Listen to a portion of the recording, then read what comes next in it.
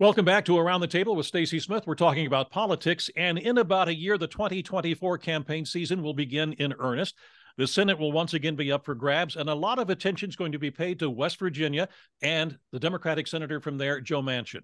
West Virginia has become a Republican state, a red state, and of course the Republicans will be trying to unseat Manchin. To add to his problems, though, the Democrats are not always happy with him. So, Jim, if you were advising Manchin, not necessarily as a Democrat, but if you were advising Manchin, what would you tell him? Should he run again as a Democrat or perhaps switch parties or run as an independent?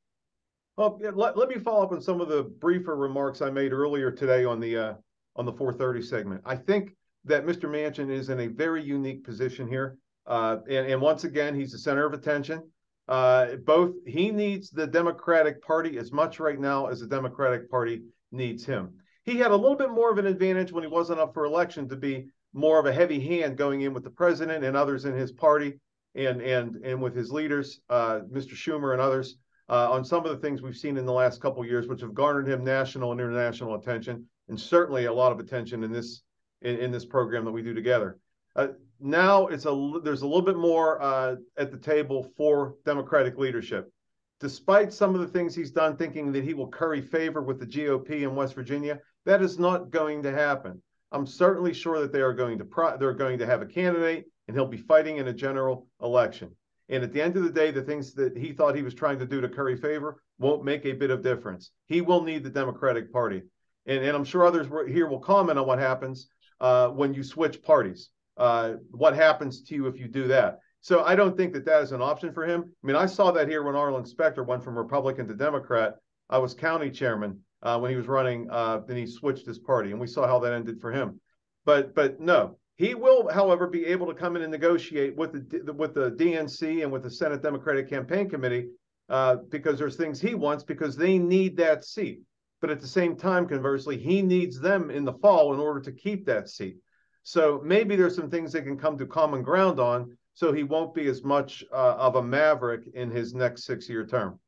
We all agree that he is a key figure in American politics. I mean, he yields a tremendous amount of power in an almost equally divided Senate. But West Virginia is a red state, and he's been in politics since 1982 with a very successful run. But in 2018, he narrowly was defeated. He was almost defeated by, I think he won by 2 or 3 points over the Republican challenger. So there's a lot of conversations out there about, hey, is it time for him to make that switch and become a Republican?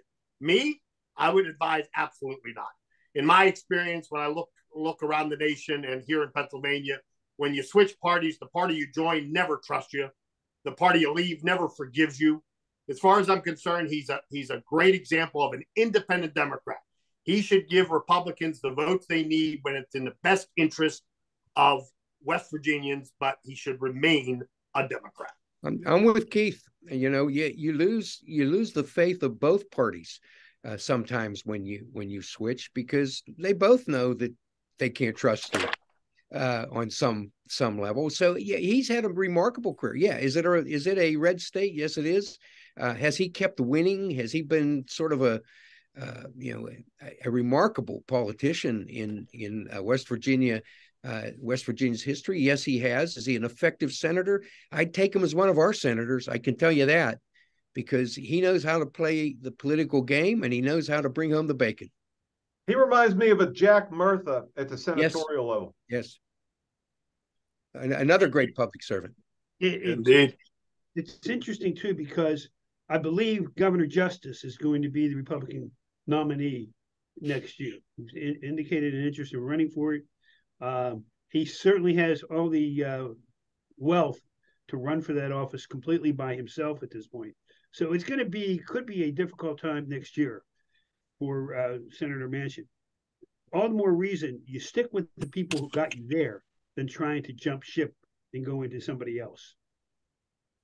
I'm not sure why they want to be rid of Joe Manchin in West Virginia. I think he's done a great job for them. Well, you know, we call it a red state, but I suspect from talking to people, my law firm is down in West Virginia, that at national level issues in Congress and everything, yes, they are a red state.